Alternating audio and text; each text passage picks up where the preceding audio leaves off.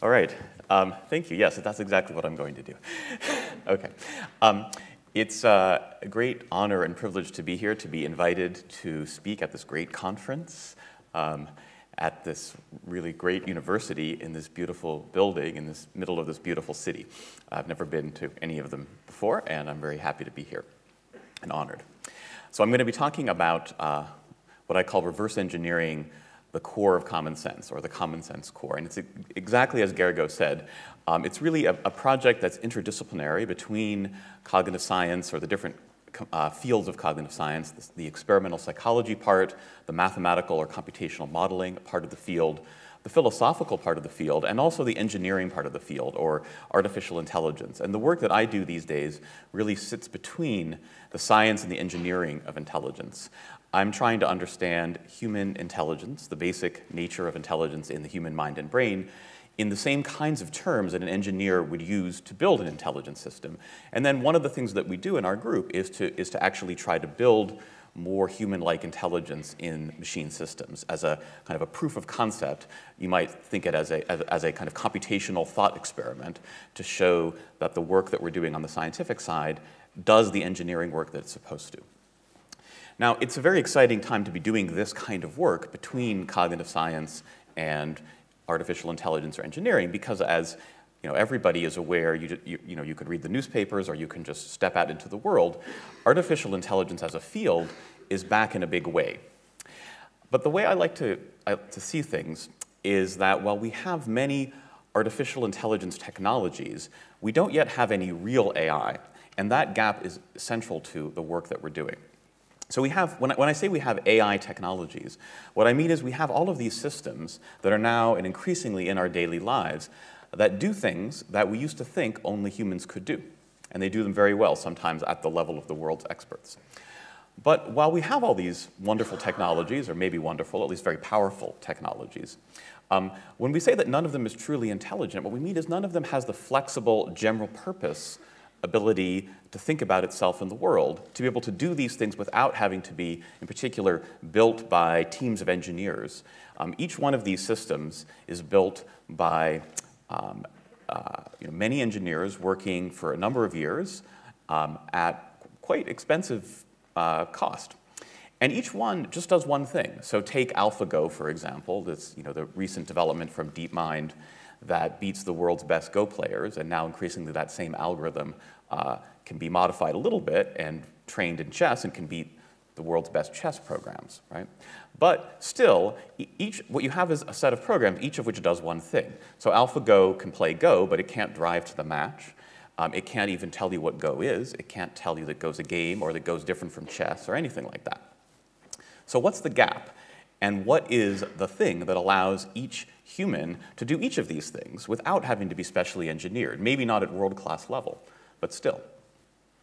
Now, I'll tell you in a second my version of that. But in walking around this beautiful building the other day, I couldn't help but find a very poetic statement of this in this quote from George Soros that I'm sure everybody's seen as they've walked into the building either a couple of times or maybe thousands of times. So let's just pause and reflect on this here. Soros is talking about thinking here. I don't know exactly what he thought he was saying, but here's what I think when I read his lines. Thinking can never quite catch up with reality. Reality is always richer than our comprehension. Reality has the power to surprise thinking, and thinking has the power to create reality. But we must remember the unintended consequences. The outcome always differs from expectations. And when I read that, I see all sorts of potential. I also see what maybe sounds a little bit like pointing to some of the limitations of thinking and how the world's sort of always out ahead of thinking. But you can also think of this as really a statement about the resilience of thinking, right? Because thinking is in a goal-oriented way is always trying to catch up with reality and noting the gaps between reality and expectations, thinks and rethinks and recreates hopefully better possibilities. So this is a more poetic way of saying the kind of thing that I'm most interested in human intelligence right now, which is the difference between the kind of technology that's driving these systems that we now call artificial intelligence, which is basically pattern recognition. Machine learning, various kinds of machine learning, including deep neural networks and other kinds of techniques for finding patterns in large data sets. But the thing that makes human intelligence so interesting to me and to many cognitive scientists is what we might think of as the capacity to build models of the world. I think that's what Soros is talking about. To be able not just to find patterns, but to explain and understand what we see, and to be able to imagine new realities that maybe have never existed, and then think about how we're going to create them, right? To formulate a problem to be solved and to plan actions to make those things real. And then maybe when experience defeats our expectations or challenges them, to build models or rebuild models, and just to keep going and improving things. And then, of course, to be able to build models in a way that's social, so that involves being able to communicate our models and to be able to build across years and maybe generations of experience. So what we're trying to understand is this human capacity for modeling the world. Now, I think it's fair to say that we're very far from being able to do that at the kind of engineering maturity that pattern recognition has reached. Again, the kind of ideas on the engineering side that drive all these AI technologies are decades old, and they represent a maturing not only of the mathematical principles of pattern recognition, but of software and computer hardware systems that have really been transformative recently. But it's fair to say that on modeling, I'd say, on the more sophisticated aspects of cognition, which we call model building, we are starting to understand some things. We're starting to understand where to look, what kind of questions to ask, and maybe what some of the answers might look like. And this is really the topic, when I talk in the title of the talk, I said I'm thinking about the core of common sense. Well, this is where I think we've learned as a field to look. And in this, I'm very inspired by the work of Gergely and Chibra and a number of the people who are in this room and in this community. When I talk about the common sense core, I'm referring partly to the term that my local colleagues in Cambridge, Massachusetts, Susan Carey and Liz Spelke, call core knowledge. I don't mean exactly the same thing that they do, but you can basically assume that I mean, if you know what they mean, you can basically think that's what I'm talking about. I'm talking about this idea that from the very earliest ages, human thought is structured around a basic understanding of the world in terms of physical objects, intentional agents, and their causal interactions. What we might call intuitive theories of physics and psychology and the attendant concepts that make up those theories. And again, as people in this room and in this community have been the leaders in studying, these systems of knowledge develop very early in humans, in ways that depend on some genetically programmed innate core, but also some kind of learning mechanisms. They are shared to a certain degree with other species, but they are in many ways dramatically enhanced in humans, especially once language starts to kick in, right? And we start to have ways of learning that no other species has access to. I'm also inspired by the ideas of some of my other local colleagues in Cambridge, people like Nancy Kamwisher, Rebecca Sachs, the idea that there are in some sense, functionally specific brain systems that connect and correspond to these core systems of, let's say, intuitive psychology, intuitive physics. You heard about some of those in the social cognition and theory of mind sessions yesterday, for example. And also the idea that these core systems in some ways are really, they're the glue of cognition. They are in many ways, I think, properly understood as the outputs of perception, but also the targets of action planning and the original core meanings of language. To put it in maybe a more evocative way, I'm talking about this kind of thing, right? The knowledge that even these young babies or maybe some other animals have of physical objects and how to manipulate them to achieve goals or just play around for fun, like, for example, stacking up cups in large towers or stacking up cups on the back of a cat, or this orangutan over here who seems to be stacking up large Legos until he makes quite a large tower, the famous tool using New Caledonian crows and so on. This is, I think of all of these as examples of the kind of common sense intuitive physics that we're especially interested in.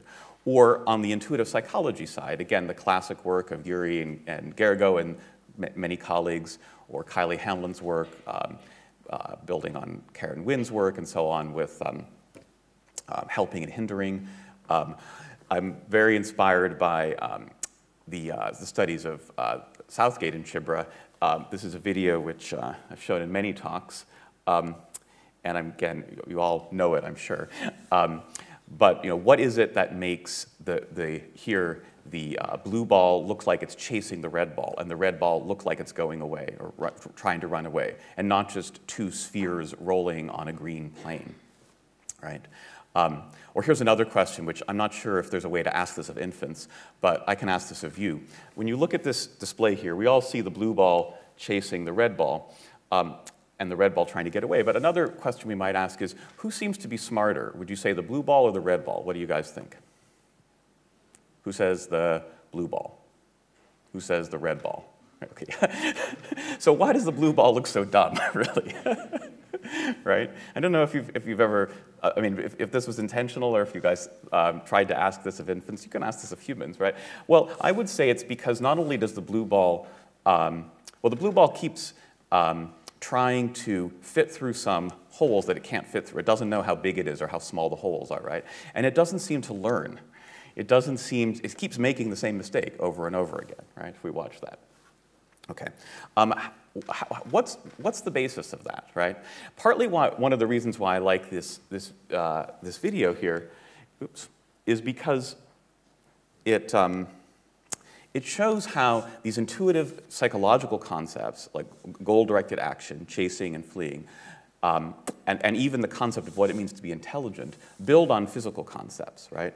As they showed in the experiment, if you take away the walls, if you just show exactly the same motion of the moving objects without the walls, without the obstacles, you don't see it anymore as chasing or fleeing. Nobody looks smart or dumb, right? It just looks like a kind of a dance, right? It looks like animate motion. But the sense, all the psychology comes from what is basically, again, work that goes back to the earliest stuff that we know of from Gergo and colleagues, the idea of a notion of efficiency or something, right? The idea that goal-directed action is some efficient path subject to the constraints of the environment, which are really physical constraints in this case, that you can't pass through these walls, and an agent's understanding or lack of understanding of those physical constraints. That's where this core psychology begins.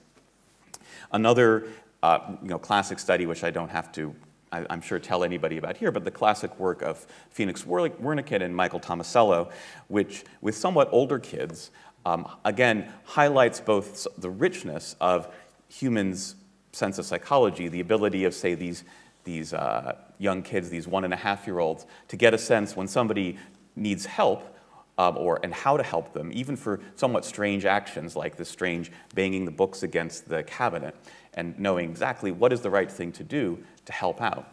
But again, part of why I want to show that here is to remind you of how that understanding sits on top of physics, right? It's the banging of the books against the cabinet, right, and the understanding of the physical constraints that in some sense is at the root of knowing what somebody is trying to do and how to help them. That I need to open this cabinet and then make a path for them to achieve their goal.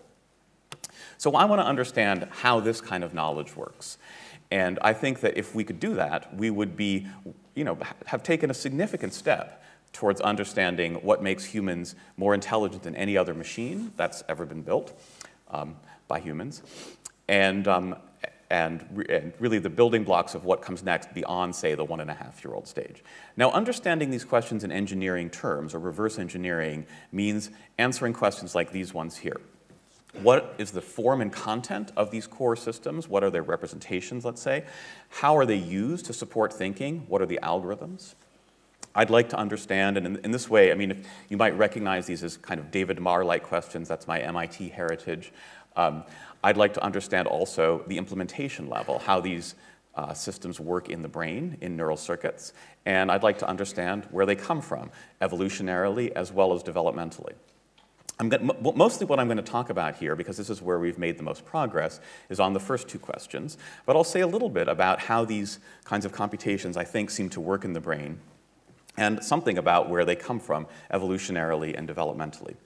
One other big question before I get into the meat of what I'm talking about has to do with the technical machinery that we can use to answer these questions. So this is not going to be a very technical talk, but I at least want to introduce you to some of the tools that we in the computational side of cognitive science have been developing to try to answer these questions.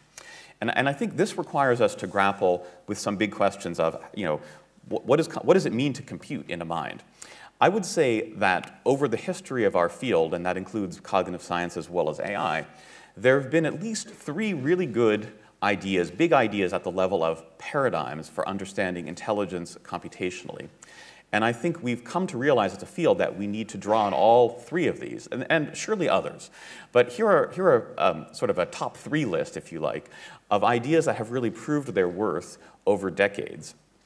One is one that I've worked a lot on, and many others that Gergo mentioned, the idea of intelligence as something like a kind of probabilistic inference in a causally structured generative model. So various Bayesian models take this form, or if you've heard of Bayesian networks, or hierarchical Bayesian models, or graphical models, or the idea that what the mind is doing is building models of something like the causal structure of the world and working backwards from effects to causes, from symptoms to diseases, or if you like, from images to the underlying scenes in the world. These are all various ways of solving certain kinds of causal inverse problems, which we can't solve perfectly, or we can't solve deterministically with deductive certainty, but we can make good guesses having the right kinds of priors, the right kind of more generally probabilistic models, and making good Bayesian guesses about the causes to explain the effects that we see.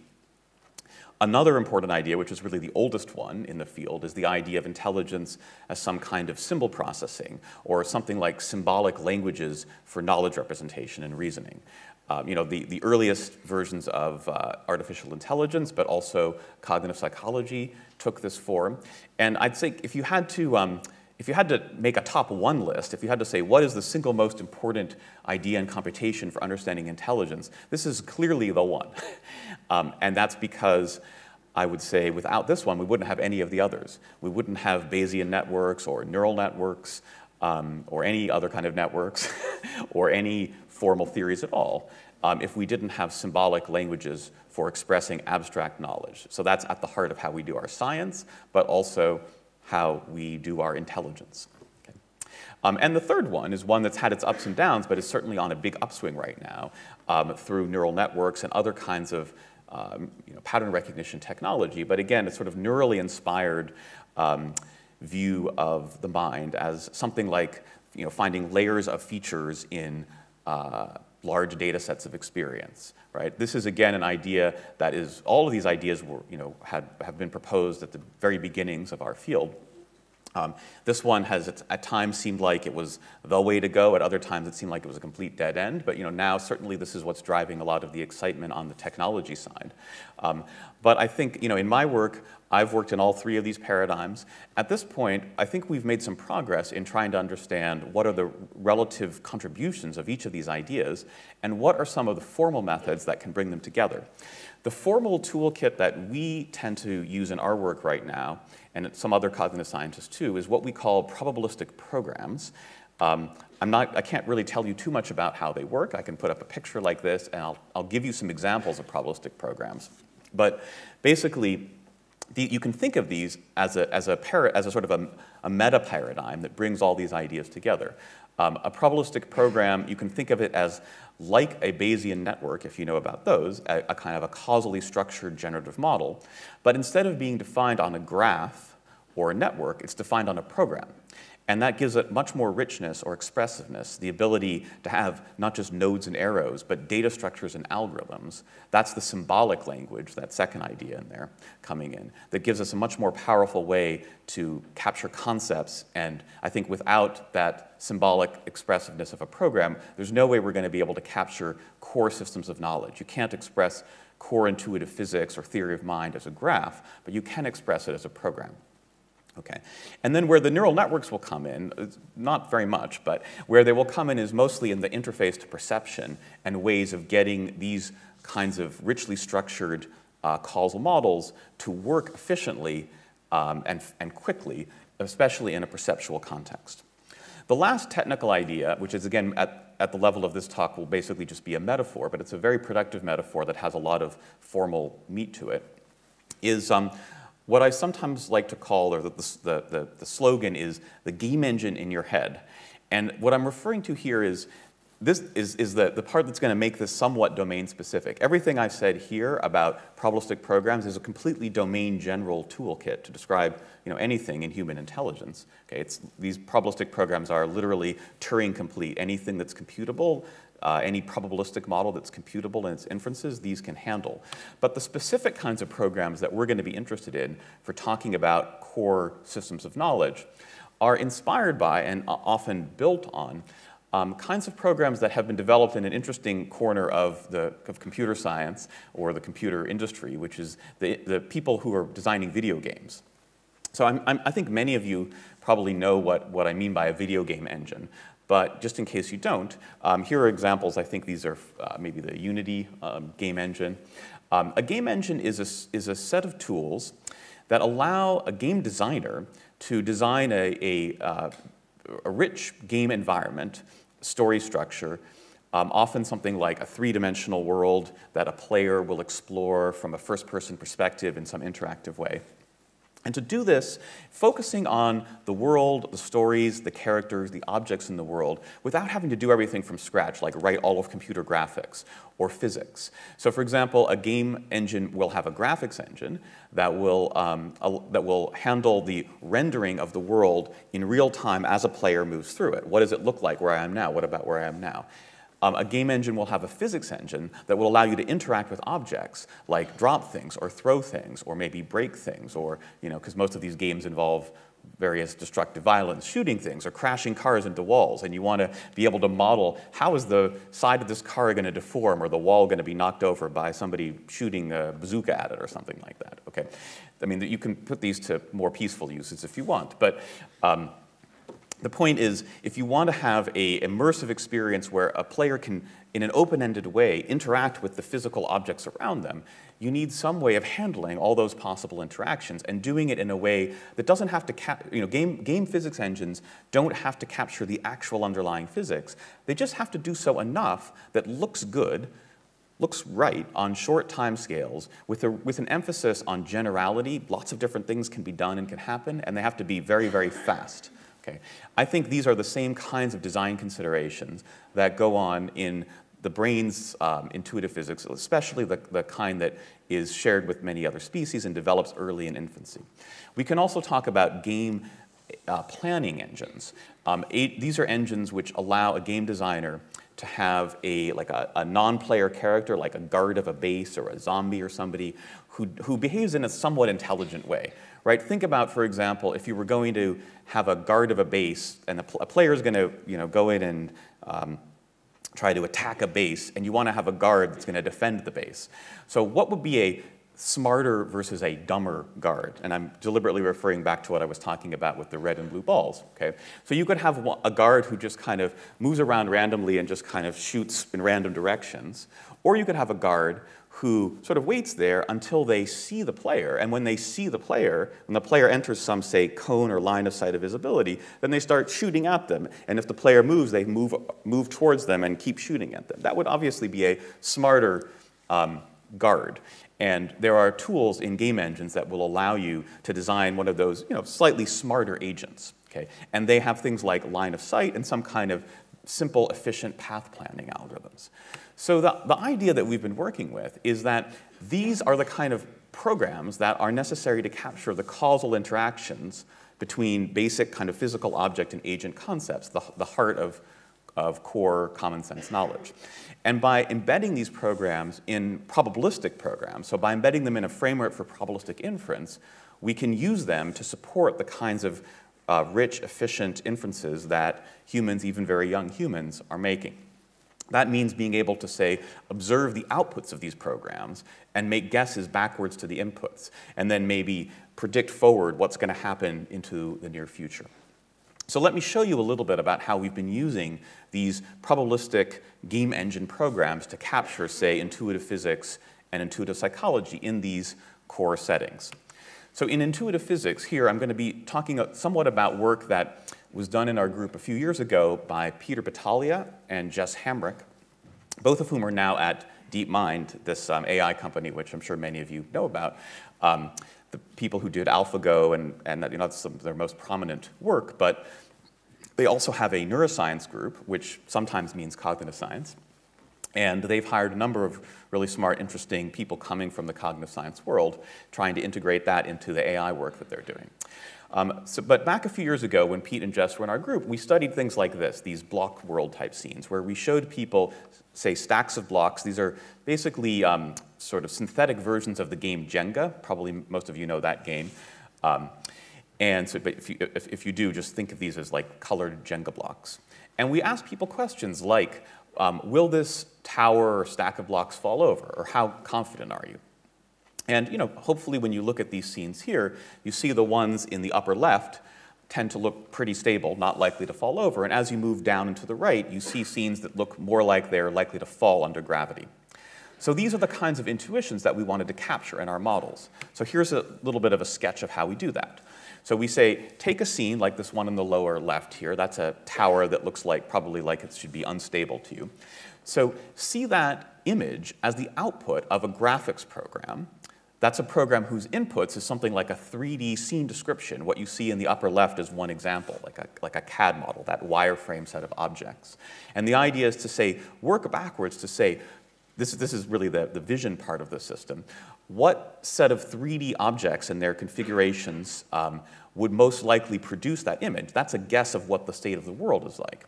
But that's not only the input to a graphics program, it's also the state of one of these game physics engines. These, again, think of these as like approximations to Newtonian mechanics that capture things like collisions, friction, gravity, just at the level that's enough to say, if we were to run this game physics simulator forward a few time steps, we could see what would happen. And here you see, if you evolve a few time steps forward on the top there, you see that, well, these blocks sort of fall over in some ways. So this is one example of a Bayesian inference in one of these probabilistic physics engines. We're making a guess, first inverting that arrow to say, here's a guess at the 3D world state that's consistent with that image. And now let me propagate that forward and make a guess of what's likely to be the future state. Here's another guess. I'll go back and forth between them a couple of times. They're a little bit different, right? In the second one, there's a slightly different and slightly worse scene percept. But then when you propagate the physics forward and see what happens there, it's more or less, I mean, it's different at the micro level, but it's more or less the same at the cognitive level, namely, most or all of the blocks fall over.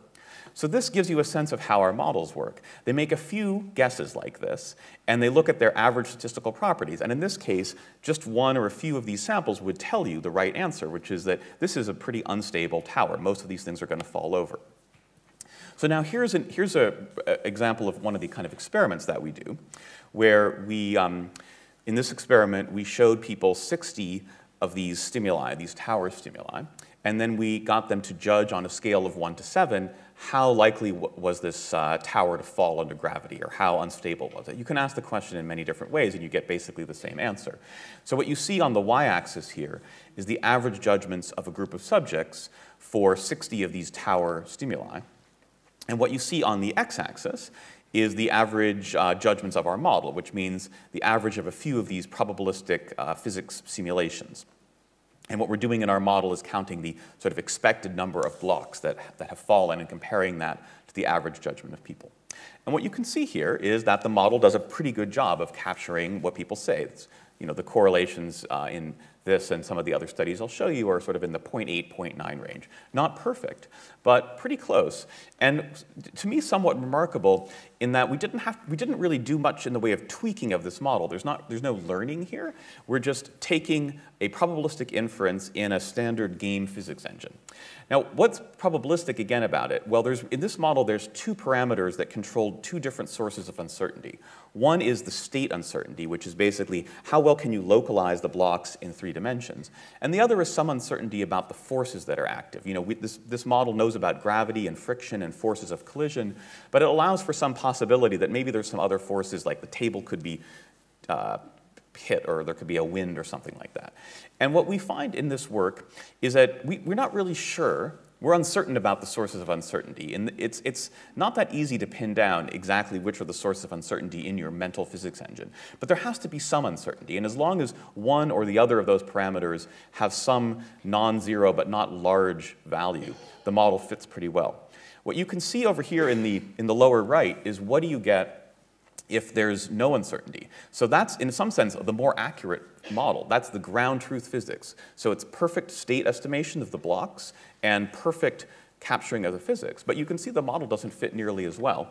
And you can see in particular the red, I guess you kind of, yeah, the red, blue, and purple dots correspond to these stimuli here.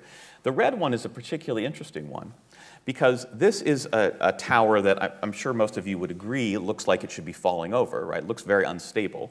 That's why it's here very high up. People give it a high instability rating, and so does our probabilistic physics model.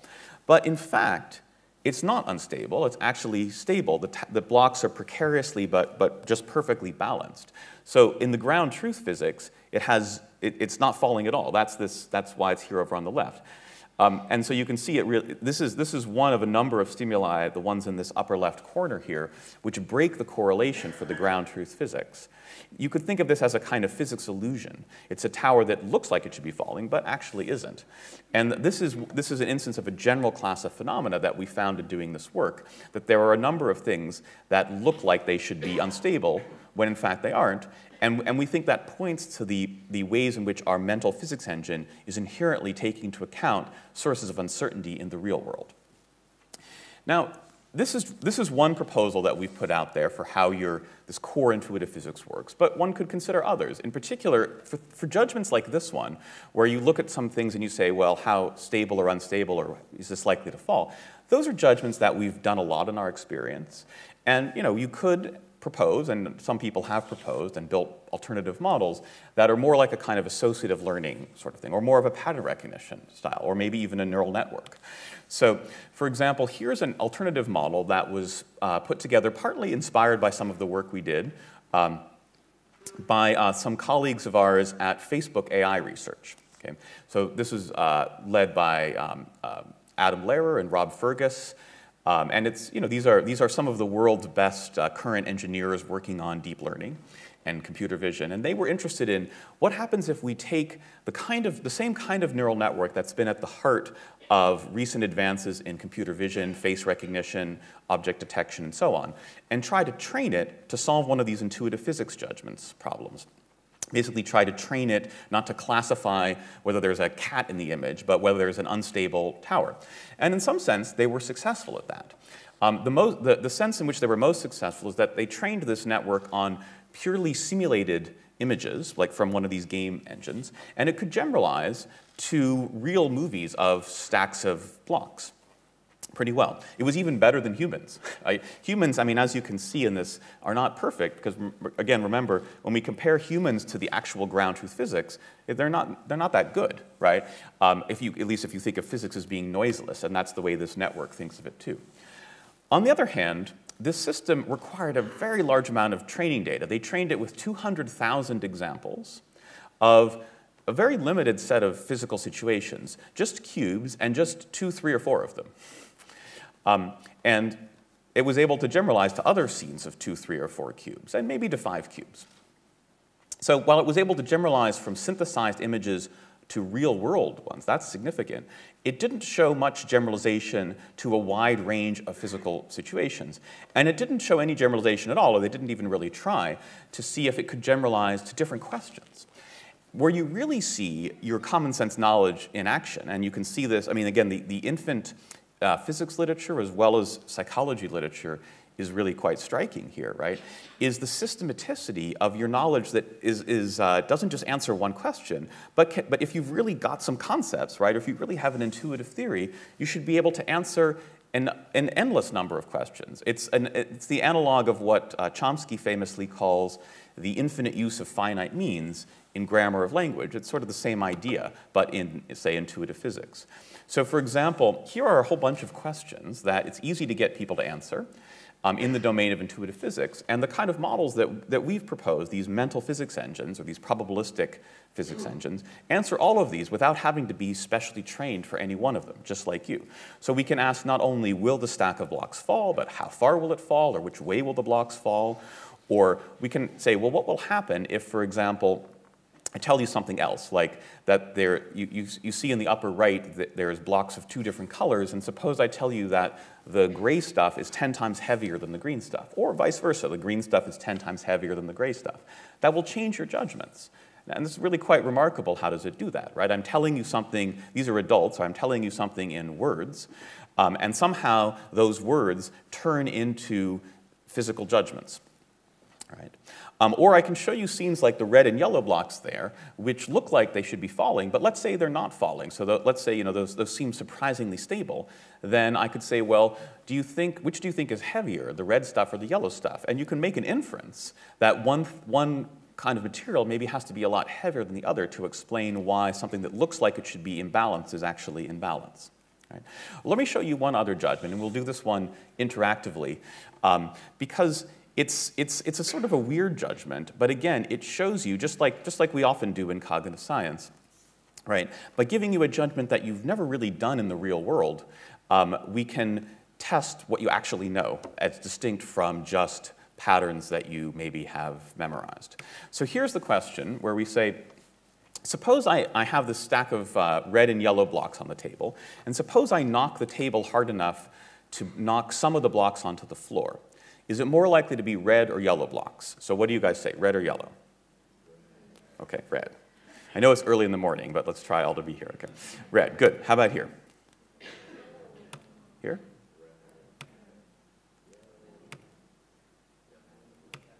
Here?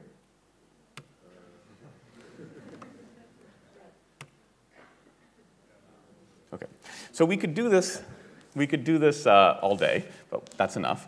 But again, how are you able to do this, right? I mean, unless you've seen this talk before, maybe Mate's seen this one before. How do you do that? Well, here's what our model does, and I think this is a good hypothesis for what you're doing in your head. Here we're simulating a bump of the table. It's a little bump. Here we're simulating a bigger bump. And again, notice it doesn't really matter which one of these you do, although the fine details of what happens are different in each of these scenes. At the cognitive level, the macro state is basically the same, namely all the yellow blocks go over and none or few of the red blocks do. Also note that you don't have to run a simulation for very long. You can see what's going to happen after just a few time steps in both of these scenes, right? And it doesn't have to be very accurate. So you could run a low precision, let's say, simulation for just a few time steps.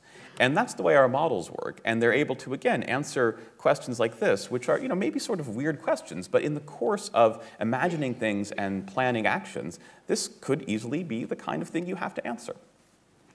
So I think that when you look at, again, the set of judgments that we make, this approach of what's, I've showed you one example of a probabilistic program, in this case a probabilistic combination or composite of a graphics program and a physics program, gives you the way to capture one of these common sense systems of reasoning.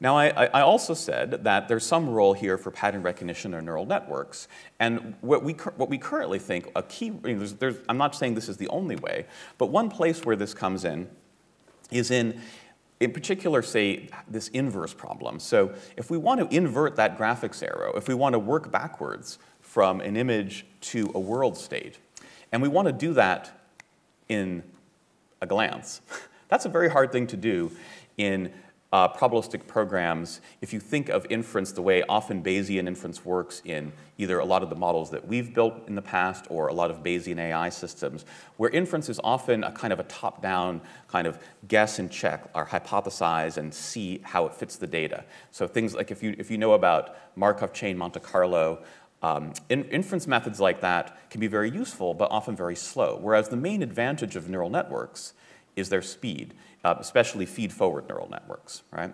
And that's a remarkable feature of the brain, right? Brains are slow in some ways, but they're very fast in terms of how quickly they can make sense of a complex scene. So in some recent work that we've been doing, and here I'm mostly pointing to work that's been done by Jianjun Wu, who's a current PhD student working with me and with Bill Freeman, and also with Pushmeet Kohli, who was at Microsoft Research at the time when they did this work.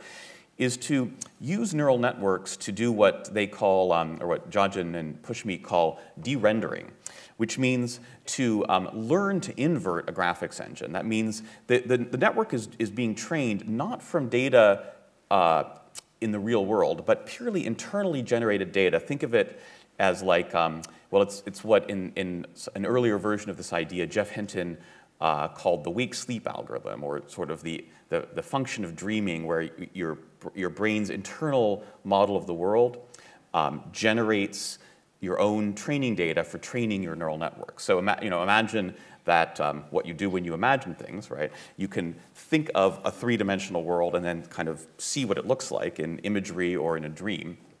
And if you have that internal graphics model in your head, you can generate an infinite amount of training data for a pattern recognition system that learns to go in the other direction. And that's the basic idea behind what these neural networks do. They learn from purely internally generated data how to take an image, break it into objects, and recover that 3D scene, right? And then that provides the input to, say, the physics engine. So here what I'll show you is just as an example of combining a neural network approach to the vision problem with a game physics engine approach to imagining what's going to happen next. And you can see these are 4 pairs of scenes where the one on the left, this is actually the real world movies generated by that Facebook AI team that I told you about. So these are real images of unstable stacks of blocks. And then what I'm showing you on the right is first a static snapshot that's a reconstructed sort of mental image of the scene from one of these neural scene de-renderers. But then I'm going to show you the movie, and you're going to see how the physics engine imagines what's going to happen next. So here, we'll watch this in a second. You'll see both the real and the imagined next immediate future. So here it goes. I'll play it one more time. And you see that in each of the 4 cases, what actually happens isn't exactly right. So watch again and pay attention to the differences, right?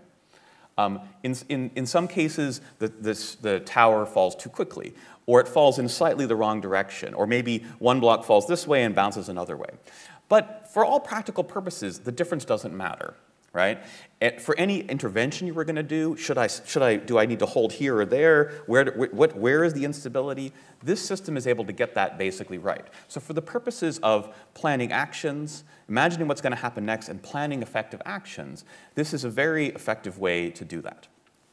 Okay. Of course, our intuitive physics is about more than blocks. How much time do I have, by the way? Because I realize my timer on here isn't quite accurate. 15 minutes, okay. Good. So we and many others have studied intuitive physics beyond blocks. For example, we've studied things like this, where watching a ball bounce around in something like a billiards table. You can see here this is like an overhead view. There's not gravity, there's just a ball bouncing around. Here the task is just to predict whether the ball is going to hit the red region or the green region first. And this is another place where a kind of a probabilistic, approximate Newtonian physics does a very good job of predicting people's intuitions. I'll show you, this is, here I won't bother, because time is a little short, I won't really bother with the whole interactive demo. But you can see here, the ball looks like it's going to hit red, but it slightly misses it and then bounces around for a little while until it hits green. And the way our model captures this is now sort of a cone of probabilistic simulations that is, again, basically simulating the Newtonian motion of this ball, but recognizing the fact that, as we and others, this is work that was mostly done by Kevin Smith and Ed Vool at UC San Diego, but in collaboration with our group. People's predictions of bounces are particularly noisy. But what's very cool about this is, even taking into account the fact that bounces are somewhat noisy in your mental simulation, we can still do a very good job of predicting, sometimes a couple of bounces ahead, sometimes much more. In the experiments here that Kevin and Ed did, you can see these are just 4 of about 100 different scenes that they studied, where even fairly complex motions of several seconds, the numbers here refer to just the number of seconds into the future that people are able to predict. And what you see when you see these traces in time here, the 2 plots are both sort of the empirical data and the model. It's really quite a good fit between judgments that people make and this probabilistic physics engine, including all the ways in which people think it's going to be this, and then it turns out to be that. Okay. Now, the main reason I wanted to show this is not really to dwell on this experiment, but to connect this a little bit to some studies with kids. Again, this is probably work that most of you know because it was done by Erno, one of your colleagues here, one of the CEU team. And this was a collaboration that we did with Erno and Luca Bonatti and colleagues, where Ed Vool and I, basically after we had built an early version of this model and seeing some of the work that Erno and Luca had been doing with infants' intuitive physics, we said, hey, we think that we might have a model of some of the things that you guys have been studying in babies. And we proposed some experiments that were basically versions of these experiments. And Luca said, well, that's very nice. We're never going to do those experiments. But we've done these other experiments, the ones that Erno did as part of his PhD thesis, where, again, probably many of you know these, but these are examples of their stimuli, where, again, the scenes are somewhat different, right? But as we all realized, the same model should apply in these different cases. That's, again, it's not that much of an infinite use of finite means, but it is an example of the same abstract system of knowledge applying in a different case to be able to model, in this case, the intuitions they were studying about how you might expect which object to appear after a scene of occlusion as a function of the several variables that they were measuring, which included whether it was the rare or the common kind of object, but also how long the occlusion was, whether it was instantaneous or 1 or 2 seconds later, and also where the objects were at the time of occlusion. And they did some very heroic experiments to study the interaction of these several factors, right? And it turned out that our model was able to predict, with some degree of quantitative accuracy, how those factors would interact in infants' looking time under some very simple assumptions that are the implicit assumptions in much of the infant looking literature, which says that infants are going to look longer at things that are more surprising, and things that are more surprising to a first approximation are things that are lower probability. And so it was very striking and a wonderful kind of collaboration, because all the modeling and all the experiments sort of were done separately, and then we just put them together and they fit, right? It just happened, it just worked because we think that is actually, to some extent, the way the brain works, right? That we were able to take the very same models that we had developed for studying adults, probabilistic intuitive physics, and be able to connect them to early versions of these intuitions that were already there in infants. Let me just spend a little bit of time, less time than I did on intuitive physics, but talking about some of the parallel kinds of work that we've been doing on the intuitive psychology side. So things like these displays here, right? The basic idea, which is, again, very much inspired not just by the experiments, but by the theoretical proposals of Gergo and Urey and their colleagues under versions of what you could call a principle of efficiency. The idea that at the heart of understanding action is something like a trade-off of cost and benefits. So we've called this, in some form, the naive utility calculus. And again, many of you might know some of the work that Julian Hara-Edinger did with Laura Schultz and me, and a lot of it has also been in collaboration with Hyo Guan, who many of you know, and she's going to be talking later about some related stuff. But you could check out the paper that we had in Trends in Cognitive Science last year, I guess it's now 2 years ago, that sort of explains some of these ideas. But it's basically, the basic idea is to understand the forward model of action planning as choosing actions which maximize some kind of trade-off of rewards associated with goals and costs associated with actions. And then to extend that, the key difference in these models is that's extended over time. So when we talk about planning, we mean a sequence of actions which is designed to maximize the long-run trade-off in costs and rewards. And what I also want to emphasize is that physics arrow here, and how all these scenes, again, as I said at the beginning, the costs, the dynamics of what makes a good plan, and in particular the costs, are defined by your understanding of physics. So in work that we started doing before we had that nice name, but basically work we started doing in our lab about 10 years ago with Chris Baker, inspired by some of the earliest work with the teleological stance was trying to study the most basic way that adults would understand an agent's goals, moving around in a scene with, again, some kind of physical constraints, and just the basic assumption that an agent would associate some high reward with a goal and some small cost with each step of action. And in work that Chris Baker did together with me and with Rebecca Sachs, we showed that, again, without any learning or much tweaking, this kind of idea was able to explain with a very high quantitative power, even more so than the intuitive physics models that I talked about, people's inferences about goals. So in these scenes here, we have an agent moving to one of 3 goals. Here I'm just showing a couple of examples of these scenes. And we can vary all sorts of things. Is there a barrier or is there not? Is there a hole? Is there not? What path does the agent take? And we can collect, this is the kind of data that we collected from human adult judges of how likely they thought the goal was to be one of the 3 objects at each point in time. And then what you see on the bottom are the model predictions and an almost ridiculous correspondence between all the little ups and downs of the model and humans. And that fit was not obtained by tweaking a lot of parameters, right? There's just 1 or 2 parameters in these models which correspond to like how costly is an action or how close to optimal is the agent. In work that Julian did extending this, he showed that we could also capture joint inferences about not just the rewards, but how costly different kinds of actions were in different kinds of environments, again, with a very high quantitative correlation. And then in work that Chris and Julian did together, which was recently published some time ago in CogSci proceedings, but in a journal form in Nature Human Behavior just again last year, they showed how that you could make what are really the beginnings of, I would call, real theory of mind inferences. It's not a false belief task, but it's also a joint inference about an agent's goals and beliefs.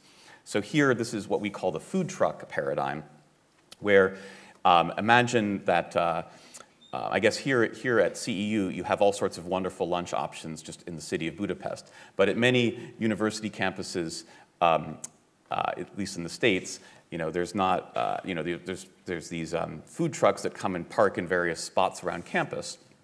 And you have a somewhat limited set of options. And it might vary from day to day what your options are, depending on which truck has parked in which spot. So that was the inspiration for these kinds of experiments, where we imagine a hungry graduate student who comes out of their office over here, and they can see one of the 2 parking spots in this part of campus, which is the one in the lower left.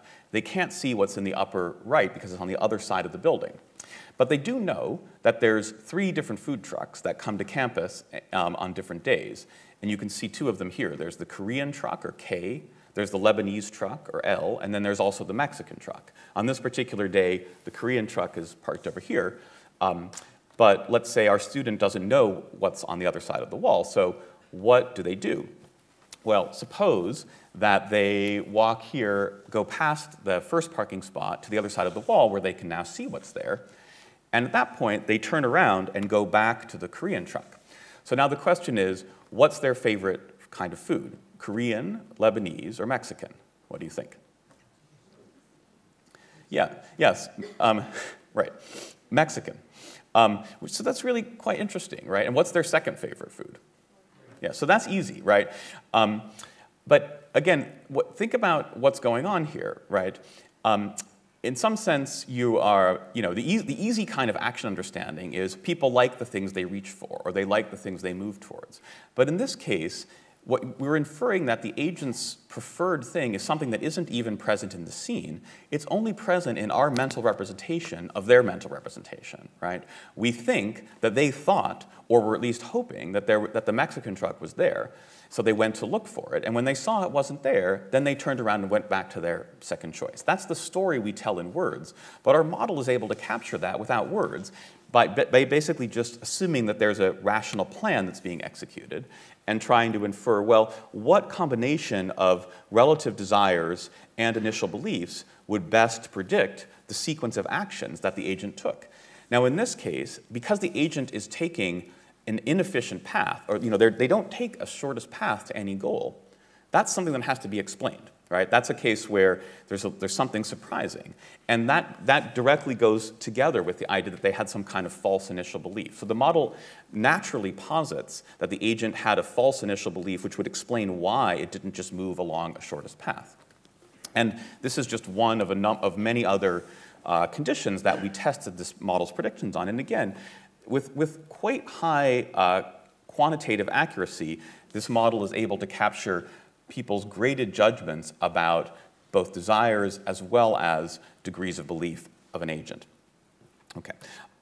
In the, some of the work that we continue to be doing, sort of in ongoing work, which I think I will mostly skip because I want to spend at least a couple of minutes at the end talking about development, and now that should be about now. I'll just point to where this kind of thing is going, and it's relevant both for AI, but also if we really want to understand human core systems of knowledge.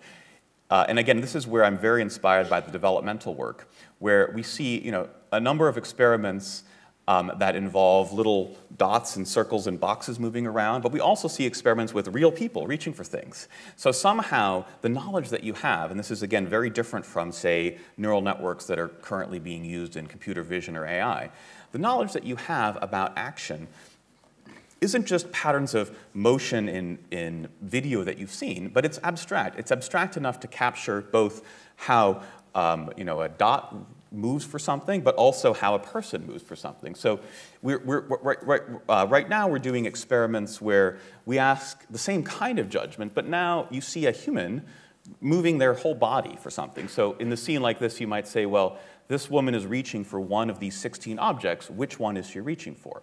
And we'll show a scene like this in slow motion, and we'll say, when do you think you know what she's reaching for? Probably about now.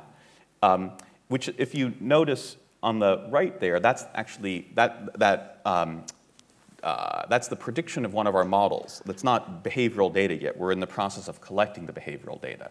But the idea is here we have the same kind of model of basically inverse efficient planning, but now the planning algorithm isn't just a little cost for each step, but it's actually using a robotic physics engine-based motion planner.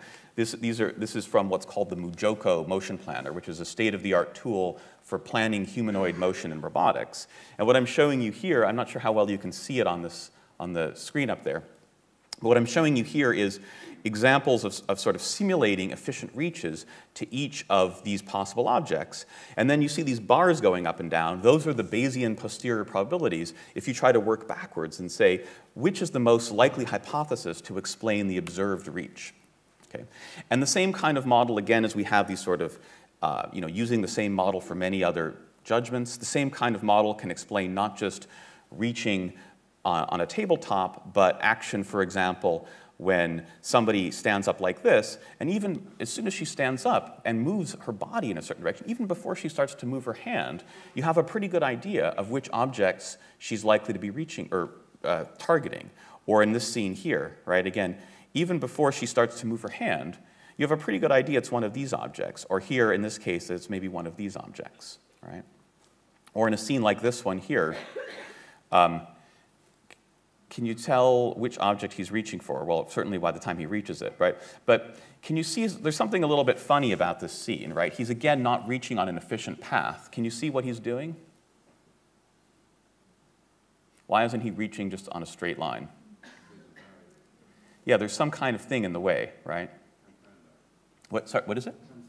Yeah, like a piece of glass or we had this. We were inspired by somebody like reaching over the sneeze guard of a salad bar or like in a cafe or something like that, right? Okay, so how do you see that piece of glass? You certainly don't, see it in a standard computer vision sense. You know it's there, again, to explain why, to explain his action as a kind of efficient reach, right?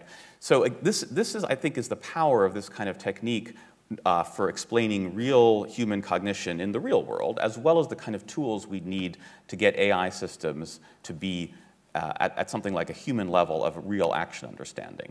But they have at their core the same kinds of ideas that I think the developmental community has elucidated with much younger humans with much simpler stimuli. Or to take this to maybe the most interesting setting of social cognition is not just understanding single agents, but understanding social interactions. So what makes the scene on top look like one agent is helping another, or the scene on the bottom look like sort of the opposite, one agent hindering another, right?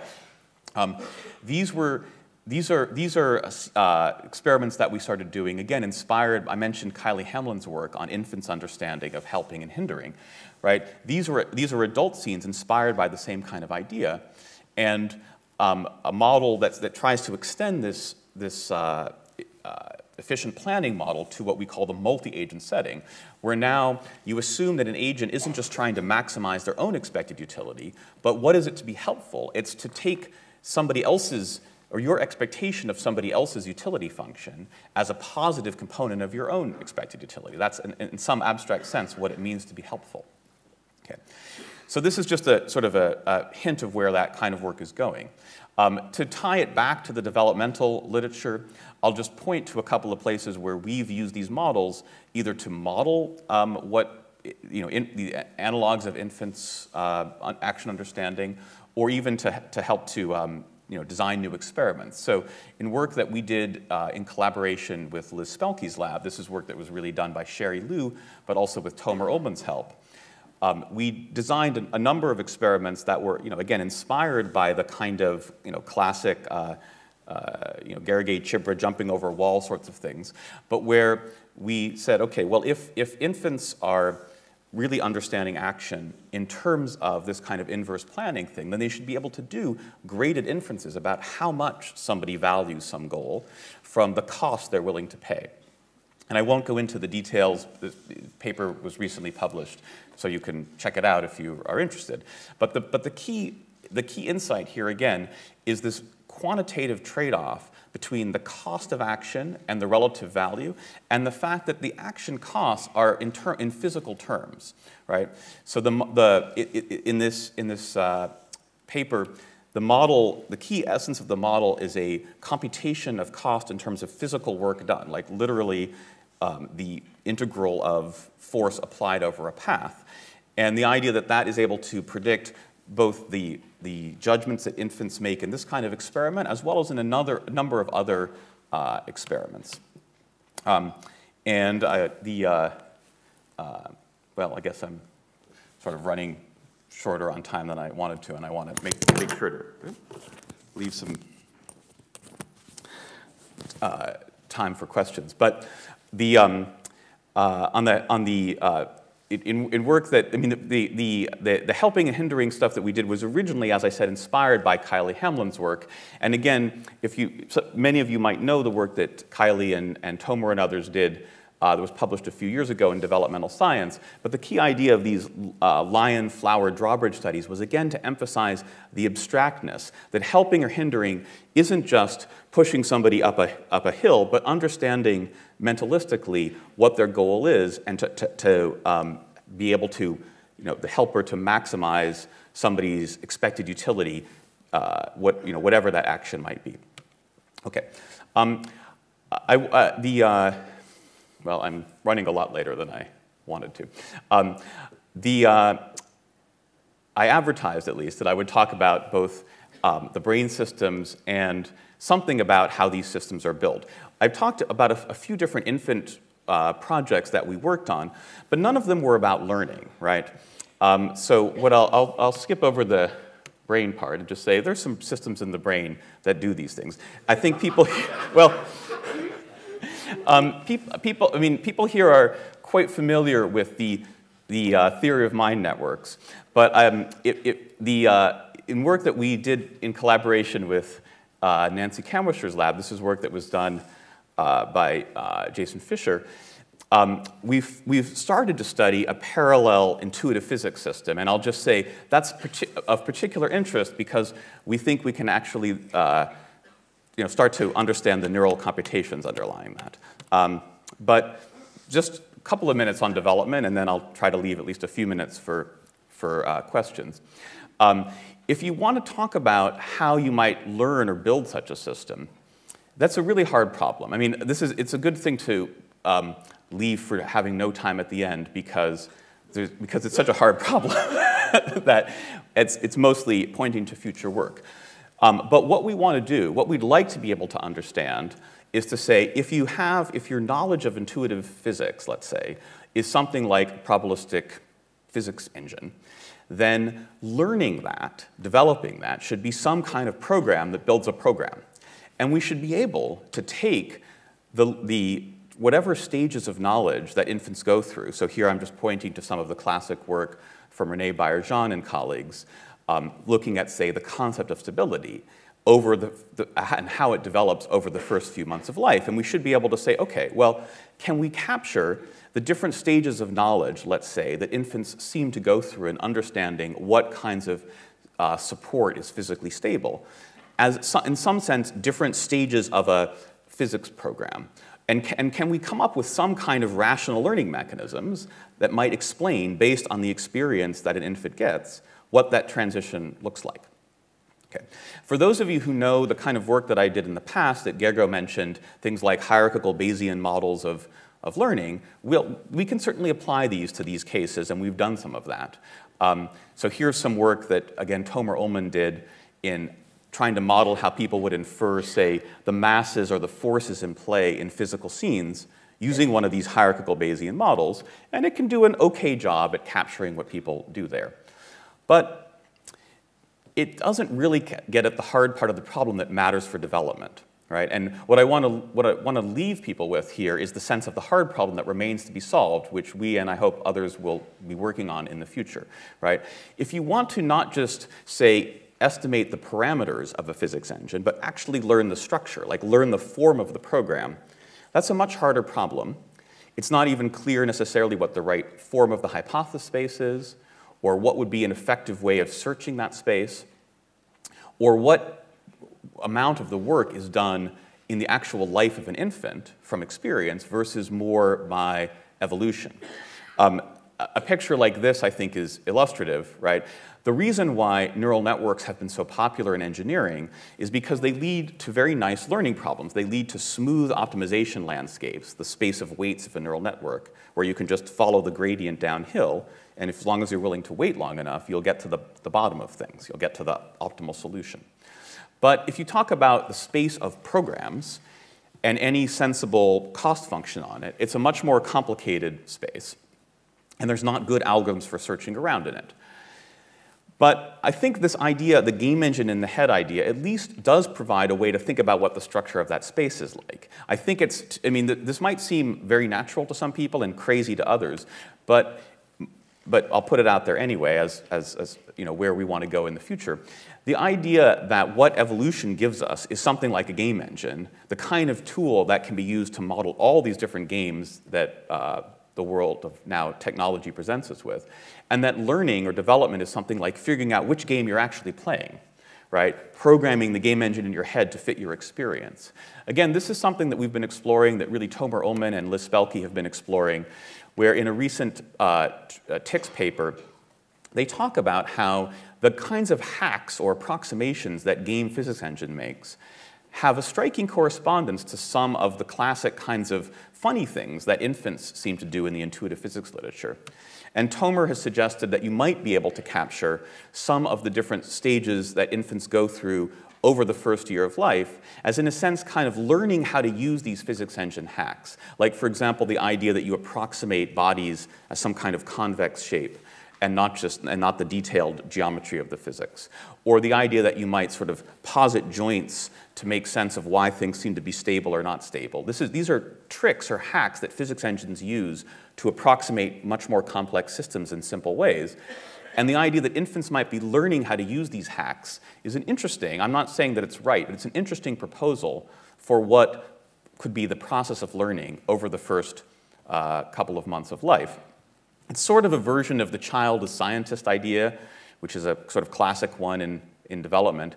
But it's maybe another way to put the way we think of it, and this is the thought I just want to leave you with, is what we call the child as hacker. It's sort of the algorithmic side of the child as scientist. The idea that if the form, the representational form of your knowledge your theories is something like a probabilistic program, then learning is some kind of programming in a sense, right? By hacker here, I don't mean the sense of people who break into your email and steal your credit card numbers. I mean what we at MIT call hacking, which means like making your code more awesome, basically. And if you think about all the activities of hacking on your code, all the ways you as a, whenever you write code, work on your code to make it faster, more accurate, more elegant, more explainable to others, more transportable to other problems. I think all of these have analogs in children's learning. And what we're going to need to be able to do is to be able to describe these algorithmically. There's some exciting tools from what's called program synthesis in machine learning and programming languages. And I'll just mention the fact that it doesn't, like if you want to say, can we come up with automated programming algorithms, it's not completely crazy that we could do that. All right, so I'm sorry to have gone somewhat over. I'm trying to give you a sort of a big sense of both where we've gone and where we've been. But just to wrap up then, the program of research that I've been trying to tell you about is how do we describe the core systems of knowledge in engineering terms? And that means a number of different questions, okay? And I've tried to give you a sense of how a set of tools that combine our good ideas about intelligence, the ideas of probabilistic inference, the ideas of symbolic representation languages, and neural networks and other tools for pattern recognition, that by bringing these together into the toolkit of probabilistic programs and the game engine in your head idea, we're at least beginning to make progress on these hard questions. But I've also tried to gesture at what are, I think, the bigger, more interesting open problems in future work, both on the cognitive development side as well as on the AI side, where in my own work, what I'm most excited about going forward is considering this, what is maybe the oldest, best dream of AI, going back to Alan Turing's original proposals, the idea that we might build an AI system that grows into intelligence just the way a human does, that starts off like a baby and learns like a child. In every wave of AI excitement, this has always been what people have come back to as possibly the route to build real AI, because in the known universe, it's the only scaling route to AI that actually works, right? I hope what I've tried to at least show you is that we now have not the answer to this or not the ability to do this, but at least we understand what it would be like to try to build an AI system that starts like a baby and learns like a child. And I think it's exciting to see in the coming years whether we might be able to actually make good on that idea. Okay, thanks.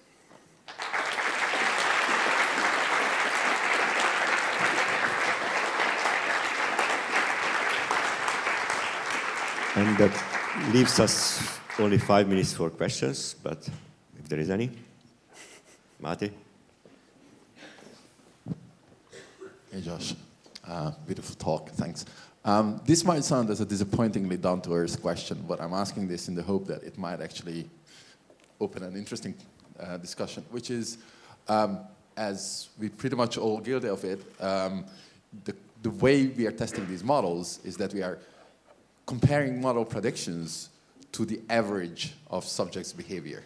So if I interpreted your result graphs properly, yeah, no, that's then right. Those are averages across subjects, yeah. each point in those scatter plots. Yes. And so I'm wondering whether there's something to be learned about the patterns of inter-subject variability around that averages. And in particular, this seems particularly a burning question for rational models like the ones you're building. Why aren't people individually there if the underlying assumption of these rational models really holds? Yes. No, that's a great question, and we have some good answers to that in that paper in the supplementary material. But I mean, again, I think you know this work and it connects some of our interests. So just to make the larger context, it's not just in the work I showed you, but in most of the work that people have done in probabilistic models of cognition, and in fact, in most of the work in mathematical models of cognition, period, what one does is model the average subject. And it's of great interest, what goes on in individual people's minds, and is there any information inside the variability across what different people do, or what one person does across different trials or different encounters with the same stimulus. And what we found, and what you guys have found in some ways too also, is that actually there is a nice correspondence, but it tends to not be between, I mean, well, rather it tends to be between one or a small number of samples from the Bayesian posterior and what individual people seem to do. In other words, individual people do have some variation, which in many of the experiments that I talked about here can be well described as if what they're doing is not taking an integral over all possible ways the world could work, but just choosing one or a small number. And there's a paper that Ed Vool and I and Tom Griffiths and Noah Goodman published a couple of years ago called One and Done, which tries to explain from a rational point of view why one would make individual judgments just taking a single sample from a Bayesian posterior, where the rationality isn't at the level of the computational theory or the inductive logic, but in terms of rational use of cognitive resources. If drawing samples is costly, and you look at the cost-benefit trade-off of how much to think or how many samples of a distribution to take, in many cases, if you're making a bunch of small decisions, each of which is only has a small effect on your overall utility function, then in many cases, the rational thing to do is just to take one or a few samples, make the best guess you can, and move on. Now, in the experiments I showed you, like the intuitive physics ones, we actually did that in the supplementary material of that paper. We compared the variation in individuals to the variations in our model, and we tried to make an estimate of how many samples people were taking. And the best number we could come up with was not 1, but somewhere between 5 plus or minus 2. So, on the order of 3 to 7 samples. And that doesn't mean, that's just suggestive. But I think what we find in a number of these experiments is that one or a small number of samples is both descriptively adequate, but also, I think, rational at the algorithmic level.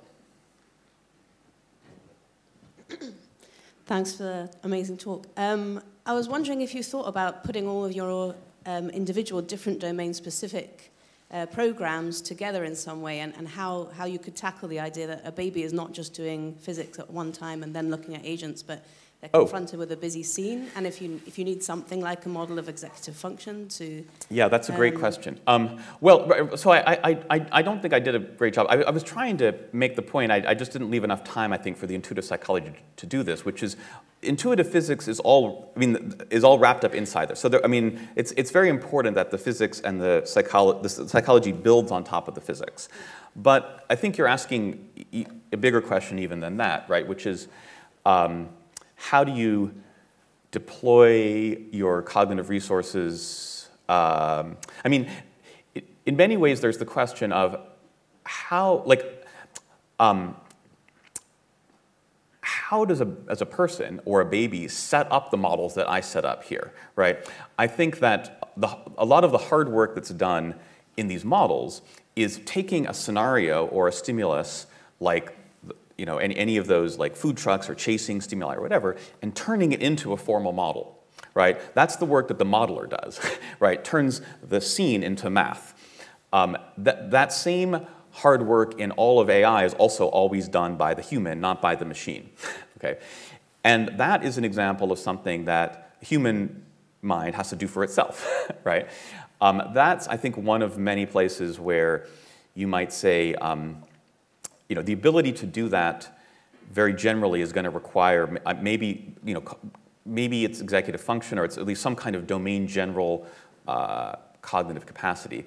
And I think that might be one of the differences between what you see in young infants and what you might see in the ability of older children and adults, is the ability to take these same kinds of mental models and deploy them outside of the context of somebody reaching for something or somebody moving around in the immediate spatial environment.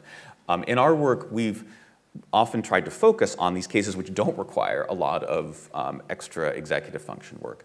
But I think that would be something interesting to look at going forward. We haven't tried to model that formally, but the tools of probabilistic programs should allow you to do that, right? You can write, in the same way you can write a probabilistic program, which is effectively a program building program to handle learning, you could write a probabilistic program which is a program setting up program, which has some more abstract knowledge and tries to basically write the specific program in the moment which describes this scene, deploying some more general abstract system. And I think that it would be interesting to explore that more. Okay, maybe the last question. Then. Hi. I have a question about the adult's perception of social actions like helping and hindering. So you showed there a video, say in the hindering case, you showed a video of an adult that is approaching an object and another taking it away. So my question here is, what kind of assumption is in the model that allows an observer to interpret the action of the one taking away as a social goal? So if you think locally, actually, that action itself is entirely efficient. So on an efficiency basis, you'd also can exhaust the interpretation at the level of individual goal. The agent wants the object. So what kind of further assumption allows the system to go one inferential step further and say, no, the utility function, in fact, embed the utility function of the other agent? Right. So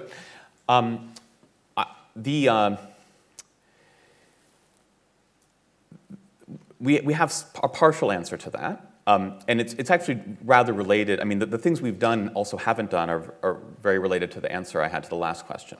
So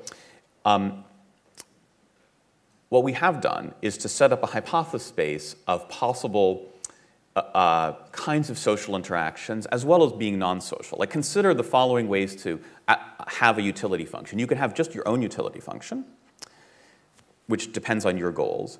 Or you could have a utility function which depends in a positive way on somebody else's, or in a negative way on somebody else's. And those would correspond to basically 3 different orientations, like just a self-interested, or pro-social, or antisocial, or hindering. So what we've done is to set up models which have that space of possibilities and then can do inference over those, can infer which of those an agent seems to have. The place where we've done that is in this paper, which I, again, was going too fast at that point and sort of mostly skipped over. But Tomer Ullman, together with a number of colleagues, Chris Baker and others, we had a paper at NIPS some years ago, I think it was 2010, on help and hinder.